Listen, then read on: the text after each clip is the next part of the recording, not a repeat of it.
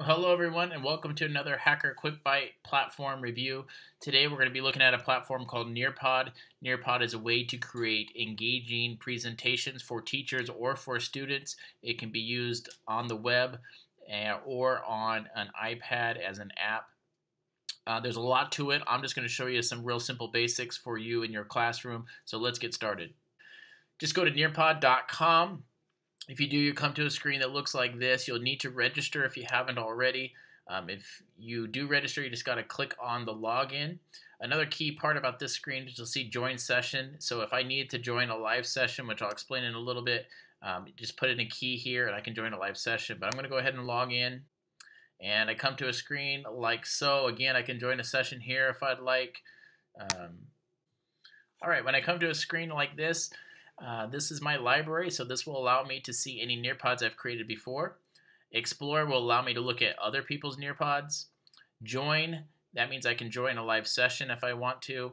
Create will allow me to create a new one. And reports will let me know how many times I've shown a Nearpod or how students have answered certain questions in a Nearpod.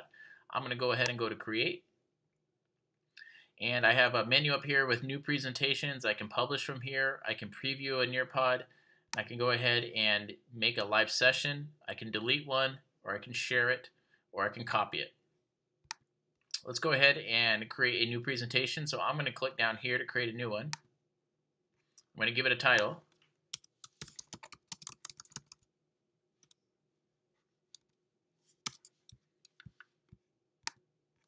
And I'm going to go ahead and add a slide.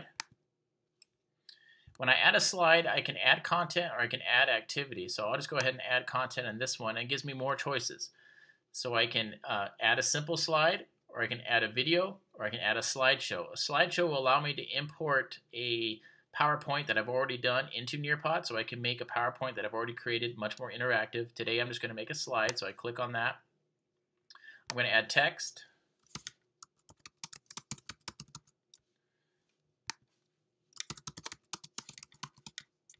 And I'm going to add an image, so let's go. I can choose out of Google Images if I want, browse my file, Dropbox, etc. I'll just take one from one of my files. I got a picture here of Socrates, so we'll go ahead and just add that picture. And I'll hit save, and now my slide is done. Now, this is my last slide, so if I just want to move that slide, I just have to slide it over. And now I have my opening, my first slide, and my last slide. Okay, I'm going to go ahead and add another slide. And this time I'm going to add an activity.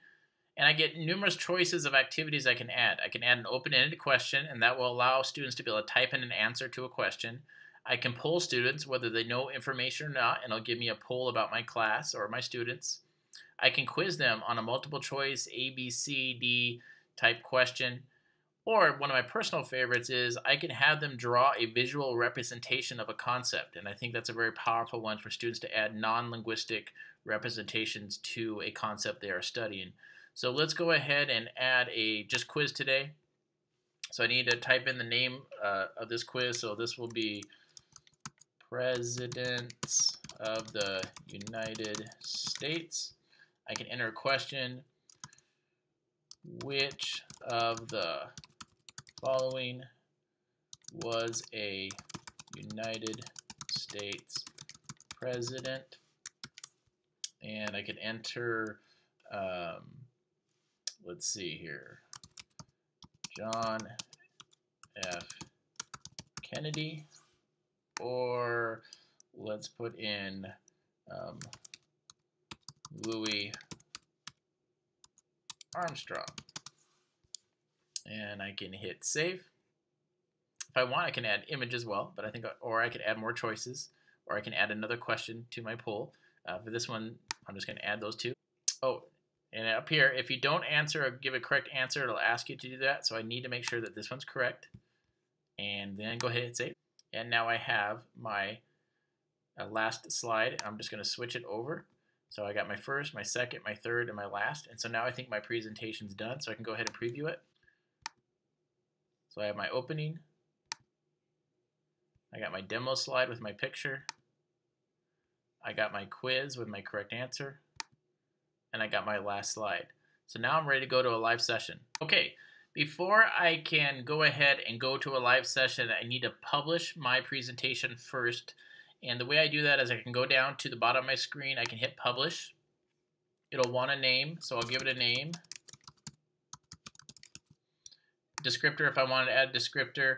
Audience, I'm going to put other, but I can put other grade levels because you can search by those. Subject level, go ahead and put general, and then I'm going to hit done. And it'll save it. Are you sure you want to publish this presentation? I'll hit yes. And now my presentation's up with all my other presentations, so I can go ahead and click on that, and it'll allow me to go and hit a live session. I now have this pin, and so students can go to nearpod.com or the app on their device and type in this pin, and it'll take them right to the Nearpod so they can go through it. For our hacker platform review, Nearpod gets 4 hacks. For learnability, it does take some time to learn. It's kind of complicated at first, but once you really get the hang of it, it is fairly easy. Cost-wise, you get a lot for free, and that's what makes it really nice. You can pay for some upgrades that sound really neat, and I think they're probably worth it, but definitely I would try it out based on the cost. Smashability, it's nice to be able to throw a PowerPoint into it to make it more engaging, but also just the flexibility that you can use it on an iPad, and you can also use it on a Chromebook or your laptop or any computer. And school use, I really think if a teacher is using it, they can use it at pretty much any grade level. If students are using it, I see it more being probably a 4th, 5th grade, 6th grade, all the way up into the university level. One last note about Nearpod is if you're having a hard time saving it, it won't save anything over 10 megabytes, so you're going to want to make sure that you delete some images or some pictures if it's not saving. Other than that, I think it's a great platform. Take some time to learn it. I think it'll help you in your classroom. Well, thank you for following along today. Please join us next time for our next Hacker Quick Byte review, and follow along with us on the web at doceo.nnu.edu.